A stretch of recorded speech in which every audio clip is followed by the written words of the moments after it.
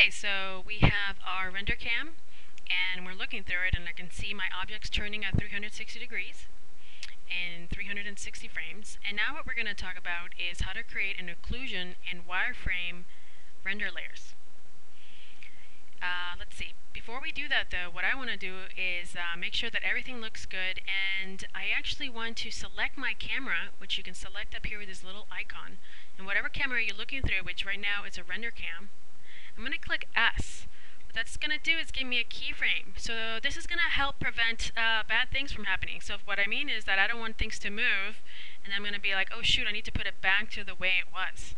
Well, with this keyframe, I can actually just move it, and it's going to snap it back. So that means that I have the liberty of moving around, and then I can actually go through the animation, it'll snap it back into its original place. So that's going to help me keep everything exactly where it needs to be. Alright, so let's see, let's talk about render layers. You guys probably know about display layers, which is over here to the bottom right. And display layer, basically, it's, you can hide your objects if you want to, and if you had a background, you could put in your backgrounds and stuff like that. But we are going to talk about is render layers. That's the next tab over, so make sure you're in render layers when we're talking, when we're going through this. Right away, you're going to see that it already has a render layer, and it's called a master layer. The master layer is actually exactly what we see here. So whatever we render, this is basically what we're going to get. It's the master layer. So we need to create a new one. Over here, above the master layer, there's a couple of things. We have this, a couple of icons. The second one, or I'm sorry, the third one, it's this little star. Click on that, and you're going to see that you have layer 1. If I select layer 1, suddenly everything disappears. Holy moly, what happened? Well, it's actually still in the master layer. It's very similar to Photoshop and groups and all sorts of other programs, that you actually have to select these objects and actually place them in this render layer so that you can see it. So to do that, you have to go to your layer 1, right click, and say Add Selected Objects. So again, you're going to select all your objects, or if you want to, you can actually select the turntable group, right click, and go to Add Selected Objects. So now my layer 1 has the same thing as the master layer. You can see also here that we're looking at the render layer, and then over here is layer 1.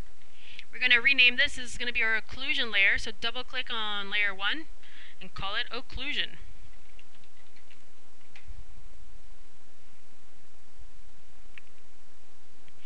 So basically what we're going to do is tell it, okay, I would like this layer to be occlusion.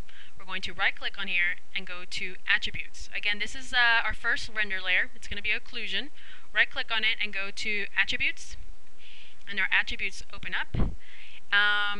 Let's see, over here to the top right, you're going to see presets. When you click on presets, there's a bunch of presets already available for you, and one of them is called occlusion. Go ahead and select that. Now everything turned black, and you're like, holy moly, everything's black, what happened? Well, don't worry, if you go to the master layer, you're going to see that the master layer is fine. So if you ever want to render anything, you're still going to, with the same Lambert, it's going to be fine. Occlusion is basically this. It looks black. If you go to high quality, it's going to turn white. So just to remind you that there's black or white, depending on if you're looking at high quality. But that's what occlusion looks like. So when you render, you're going to see that occlusion is working. So what occlusion is, it's basically Maya's way of saying, like, okay, go ahead and emit some, like, particles or beams of light, or just some information, and it's just like sunlight in the sense that anything that's two objects too close to each other, such as the table and the book, you're going to see that it's got a really dark shadow underneath it. But as it gets further and further away, you get this nice little gradient color. That's the magic of occlusion. It's actually trying to mimic sunlight, that basically an object close to another object, no light can get in, so it's dark, and it gives you some really nice contact shadows. Now there are a couple of issues. As you can see, I can't see the top of my cup, so that's not good. And some areas look a little bit dark, and it's a little grainy. So I want to fix those. Now the fun thing about occlusion is that to fix this, you actually can go through a shader. So it's a preset, and it automatically goes through these checklists, which is, okay, everything when you tell it, okay, presets, occlusion, I'm going to put this shader on it, it's going to have an ambient occlusion node to it. So let's open up our hypershade. So Windows, Render Editors, and Hypershade. We can actually select our occlusion and manipulate it. So you're going to look through your shader and you're going to find a surface shader. If you right click on it and go to Graph Network, you're going to see that you have a regular surface shader, and then you have this MIB underscore AMB occlusion. This is the occlusion shader. This is the one, if you double click on it, you can open it up and see the things that you can manipulate. One of them is the samples. So if I look at my render, you're going to see that it's a little grainy. Right now it's 16. I can change that to like a 32.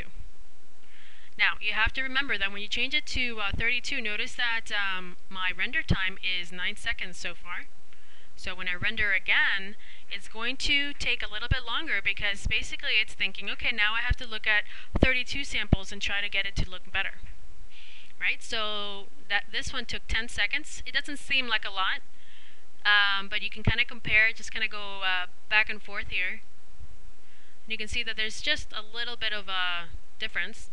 A lot of the times people go up to 256.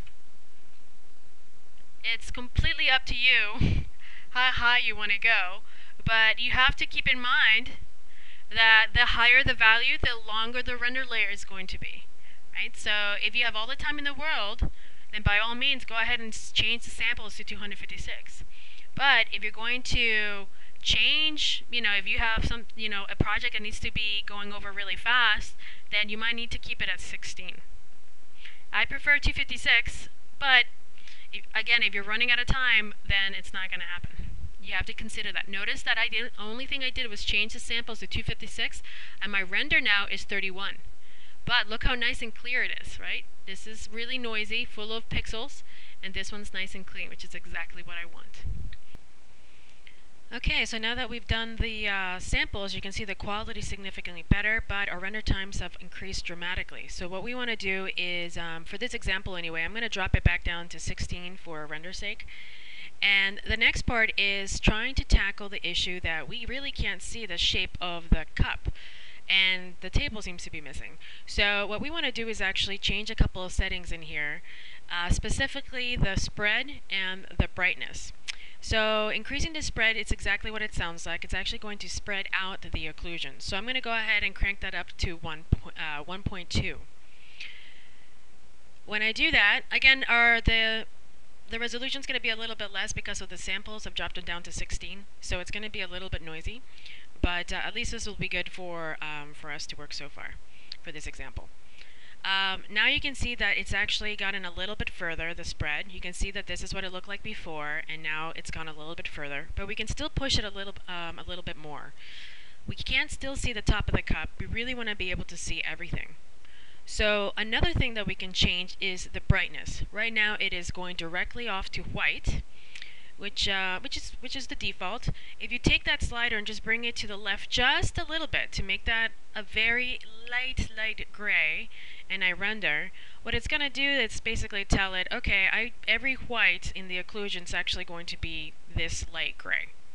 And now you can see our table, and you can see the top of the cup.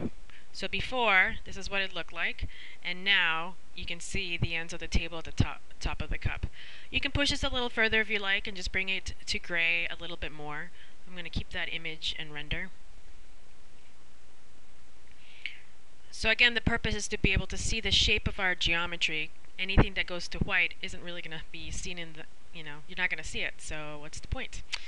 Okay, so right now it's only taking 11 seconds at 16 bits. It's a little bit noisy, but now I can see my cup, I can see the table, and if I'm happy with this, I'm going to go back, change my samples to 256, and occlusion is done. Next, wireframe. So wireframe is also going to be another render layer. So let's go ahead and create it. Let's go to our render layers on the bottom right of our screen. Click on this little icon, the third one. Click on it. Again, everything's going to disappear, don't worry. Double click on this and call it wireframe. Maybe with a capital, whatever you like. Again, there's nothing there, so we need to select our object.